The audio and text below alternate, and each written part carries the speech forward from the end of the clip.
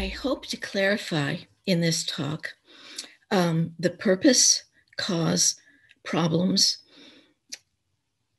and gifts of Kundalini, as well as misconceptions, and more on a healthy Kundalini and kinds of risings and the culmination of Kundalini process.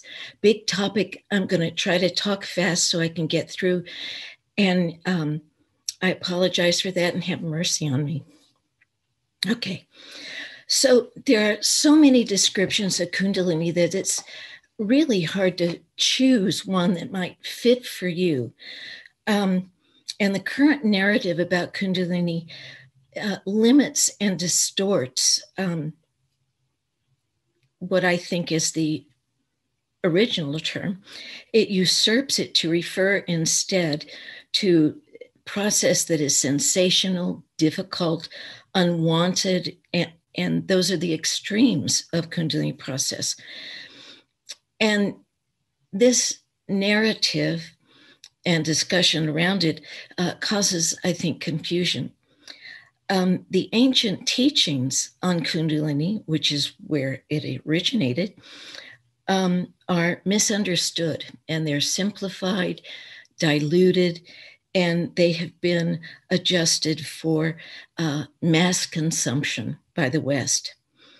The errors have been requoted to the extent that they have an unwarranted truthiness of their own. So that if it's not a spiritual emergency, it's not Kundalini. Or it should be all bliss and lots of special gifts. And people see difficult process as something that is attacking them that needs to be fought off. So without contextualizing Kundalini with some sort of informed background, people often respond with panic. The original meaning of Kundalini is Shakti, a goddess, a divine, the divine. It is the transformative spiritual power within every human being. It is the divine inner guide. It is the source of spiritual development and realization and our ongoing human evolution. And I've been mentored for 30 years in a traditional Vedic system of Kundalini called Kundalini Vidya. And it's very practical and precise and thorough and effective. Kundalini is responsible for the great prophets and mystics and saints and sages throughout the world. She is the saint maker. And also the contributors to culture and our great leaders. International motifs indicate that Kundalini is an ongoing aspect of our collective unconscious because it is that which makes our species shine and evolve. So the lovely and unremarkable Kundalini processes don't get much press. They're underreported, but the gifts of those more gentle processes would include greater awareness and intelligence, creativity, sensitivity, acuity, interest in things unseen, altruism, and a certain spark or je ne sais quoi. Misconceptions about Kundalini process. I hope to clarify some. I'll start with a very frequently and beloved term, awakened. This indicates that Kundalini has been asleep. She never sleeps. Even when she is in her little cubicle in the root chakra, she is very active. She has to keep all of the life functions of a human being going, as well as the higher capacities of human life. A better term would be Kundalini is released or arisen. Another misunderstanding, Kundalini can only enter Sushumna Nadi. No, as you'll see, there are many kinds of Kundalini risings and 6 Shakti Nadis that she can enter, or that she can enter Ida or Pingala. These are prana nadis, and Kundalini has no access to them. Another, energy must be rushing up the spine and exploding in the head in order for it to be Kundalini. This is extremely rare, actually. Or that Kundalini sequentially opens the 6 chakras, one after the other. Again, extremely rare. Only one kind of process does that. Some modern yogis even say that Kundalini is a block to spiritual development. That's just blatantly wrong. And the great scriptures of the Vedic literature, all of the different kinds of scriptures, praise Kundalini as the source of spirituality and the guide for it. Others see Kundalini as just one brand of Hatha Yoga, or think Kundalini Yoga is the only spiritual path that deals with Kundalini. All spiritual paths, in fact, are Kundalini paths, because Kundalini, by whatever name, is that which guides us to spiritual realization and is the source of it. Some people recommend that to fix a difficult Kundalini process, you should stop all spiritual things, be very external, eat a lot of heavy food.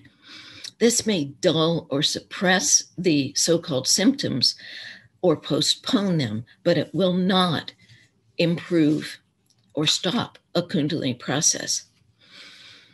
Kundalini is often misdiagnosed as being psychotic, manic, or epileptic, or some other malady. And huge doses of drugs are sometimes prescribed. This may, again, mask symptoms, but it doesn't help process, and it may harm a person. Some say that psychedelic drugs can initiate a Kundalini process. The elders say not so. It's risky, it may harm. Some say Kundalini can be improved by energy techniques or visualization techniques. No, they can pacify prana that is overexcited, but they don't affect, they're not strong enough to affect actual Kundalini process. Some practitioners say they can move Kundalini, but they're thinking of Kundalini as energy or prana. Kundalini is not prana. Prana is more external. Kundalini is way deep inside.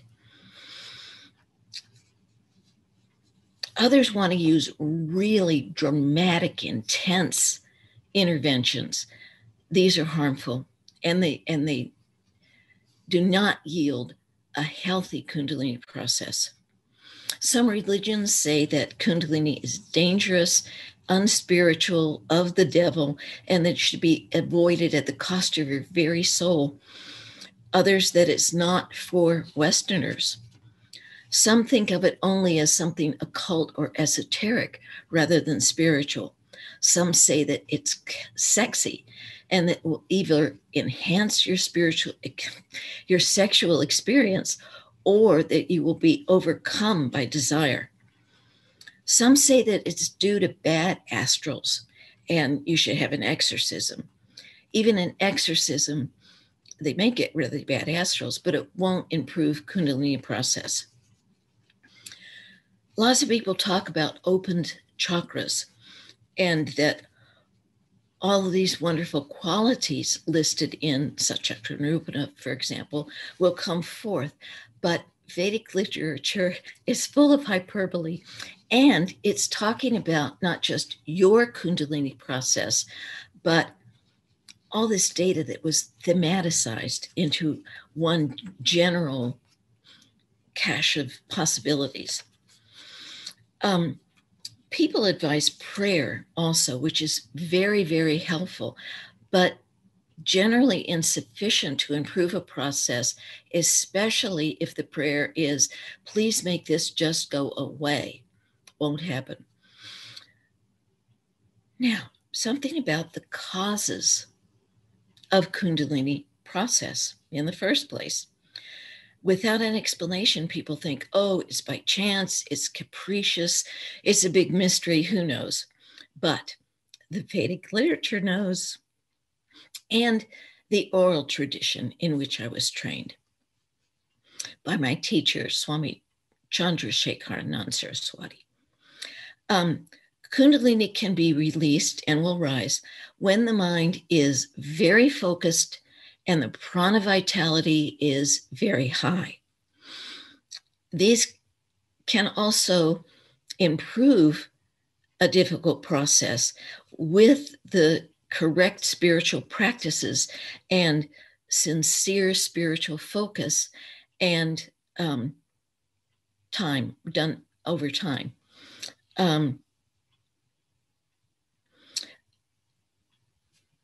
Psychological or physical trauma can also be a catalyst for the release of Kundalini.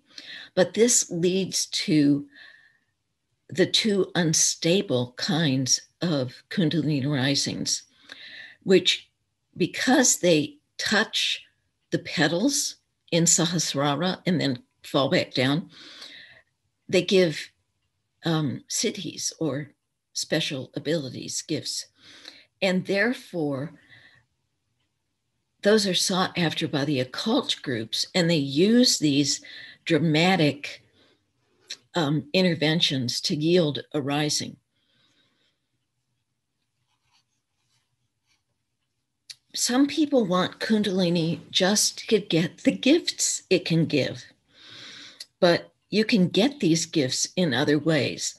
By intense focus over time on a particular thing that you love, like music or writing or science, or by occult methods, which again are risky, especially for spiritual life. So the kind of gifts I'm talking about would include special talents in the fields of science, technology, philosophy, administration, the arts, as well as charisma, genius, and psychic and healing abilities. Difficulties in Kundalini process are due to weaknesses, blocks, and flaws in the person's vehicle, their body, prana system, and mind. It's not Kundalini's fault for sure. Kundalini is the divine within. Nor is it the uninformed experiencer's fault, because they don't know what to do. Difficult risings often lead to fear, upset, denial, resistance. All of these are futile. And Kundalini won't just go away. Counseling and education are very, very helpful, but they won't correct a rising. But they are needed, usually. The only solution to a difficult Kundalini process is a spiritual solution. So the individual must come to welcome the transformative process that their own Kundalini Shakti has initiated for them, because in some ways they're ready, if they will just get their head around it and get a spiritual perspective on it. So they must adapt, accept, search for guidance, engage cooperatively in a spiritual approach, and change. You've got to change. Even healthy, stable Kundalini risings, by the way, can sometimes be uncomfortable. Every Kundalini process is unique to the individual. There are 6 Shakti nadis. 3 of them are very rare. 2 of them are deflected, and 1 of them is the ever popular Sushumna. There are variations and levels in each of the 3 most common risings, where all of our consultees originally were experiencing when they came to us. So, and there are clear patterns in these 3. To become healthy and stable, all 3 risings require a particular lifestyle and focus. This includes objective awareness, positive attitude, virtuous, clean living, good nutrition, appropriate activities, adequate rest, peaceful mind, faithful perseverance, loving trust, focused discernment, strong spiritual orientation, appropriate spiritual practice, and grace. Because Kundalini Shakti leads to the culmination of process, the goal of all the spiritual traditions, the effort and changes required to meet the criteria for healthy process are well worth it. Now let's look at those 3 kinds of risings. The 2 unstable or deflected risings are responsible for most of the reports of spiritual emergency that we hear about. And they touch the petals of Sahasrara. But this does not, the gifts that yields, is not a way to figure out if somebody is really spiritually advanced. Siddhis are not an indication of spiritual realization.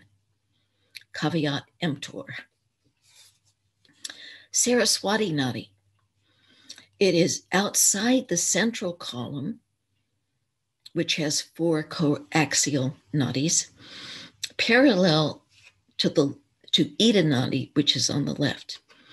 It has granthis, or knots, that block Kundalini's advance at the heart and brow. It intermittently can rise and then fall to Sahasrara and gives those special abilities. And the fluctuations of it going up and down also cause fluctuations in the mood and life of the experiencer. Saraswati is a goddess of language, culture, and the arts, and the gifts she bestows are often in those categories.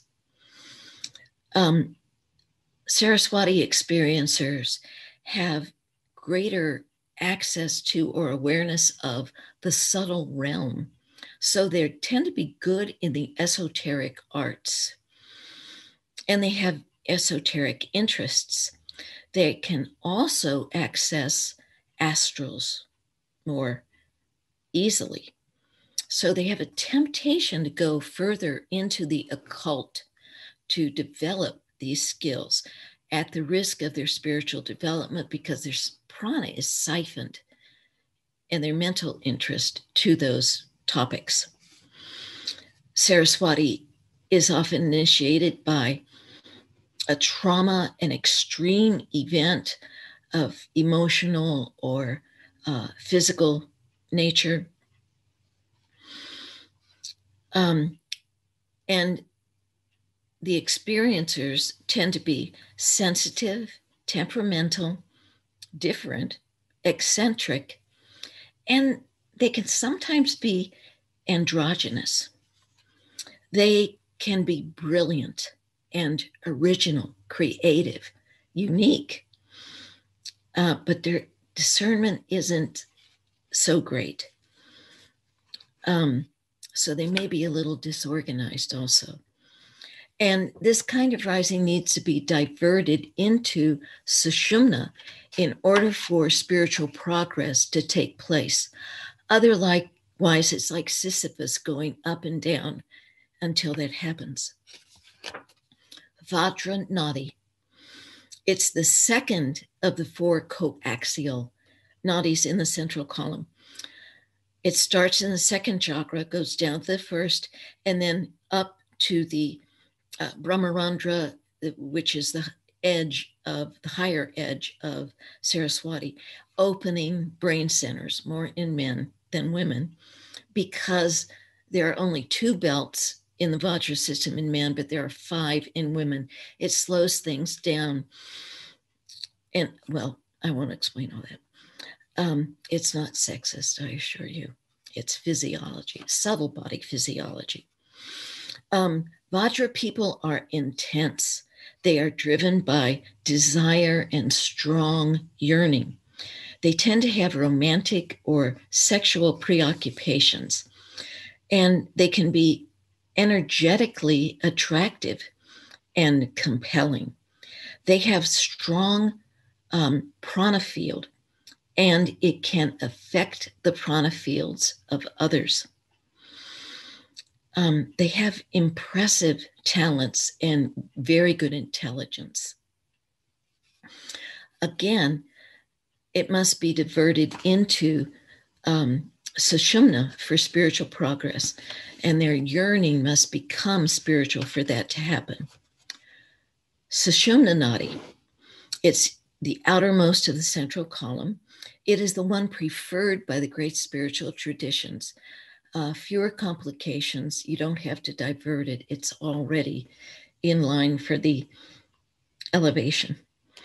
There are 3 pillars in the, base and heart and brow chakras, but that block her elevation, but also she can be blocked in the throat, as we'll see. Heart chakra, it's unstable. So Kundalini goes up and down from there to Muladhara and back. It can be fairly easily gotten by religious people. The great religions prepare for that.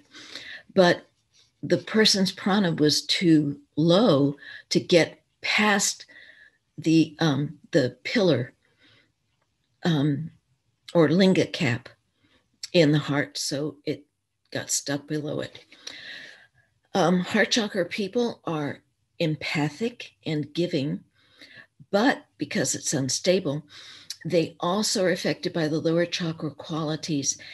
They're less discerning and naive, so they're influenced by the company they keep. When their prana is strong enough, the process can elevate. Throat has 16 nadis, and they create a web in which toxins gather, and that blocks Kundalini at that level. It is a stable rising. The nadis extend out to the head, arms, and torso, giving talents in all of those areas. Throat chakra people tend to be the pillars of society. They have positions of responsibility, power, and influence. But this creates stress, heat in the head. And so they're tempted to reduce that with adverse behaviors that are unhealthy for them and their spiritual advancement. And it increases the toxins, which keeps them stuck. They tend to have big egos and be stubborn and ambitious. When they eschew those qualities and get a spiritual motive, Kundalini can elevate to the brow, which is under a linga. So we're talking lower brow. They are intelligent, focused, strong. They have good intuition and discernment. They tend to be skilled professionals and teachers and leaders. But yeah, they have big egos, strong wills, and ambition. They tend to be proud of their accomplishments, and have students or followers. But nonetheless, they're dissatisfied because they can almost see where they could go, and they're dissatisfied. When they get really spiritual, process can elevate to upper brow, to makara point, which makes the process healthy and stable.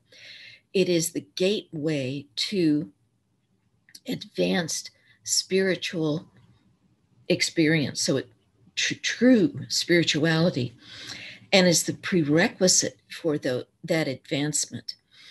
And it is what the spiritual traditions are aiming at, to get someone at a good base camp that will keep them safe as they finish their ascent. At Makara, there's more clarity and calm, but also a phase of purgation of the mind and purification of the prana.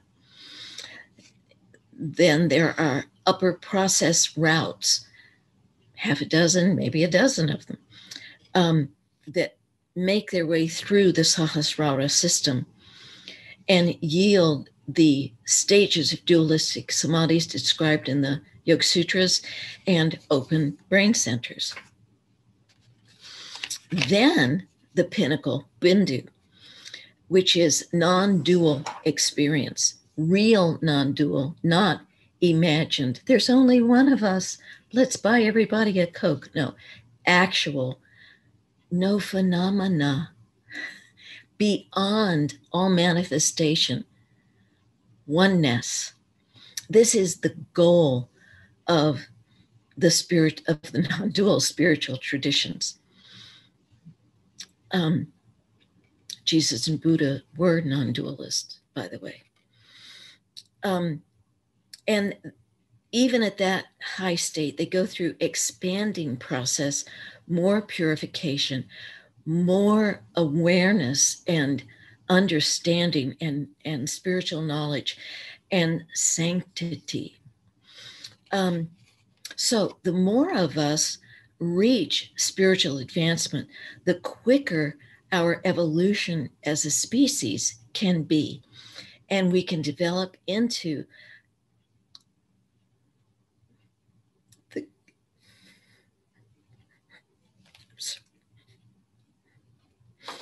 just the thought of it, I'm in awe of our potential,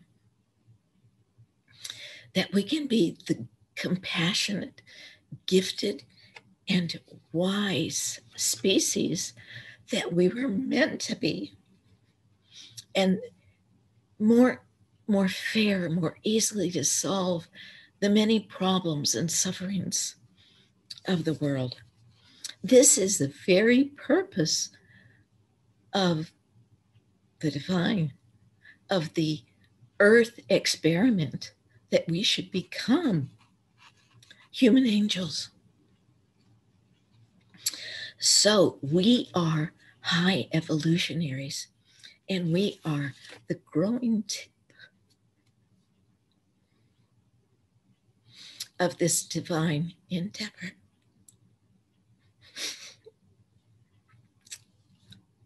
I wish you blessings. I wish you well on your spiritual journey. I pray that you find good grief, good guidance, and reach the culmination. Namaste.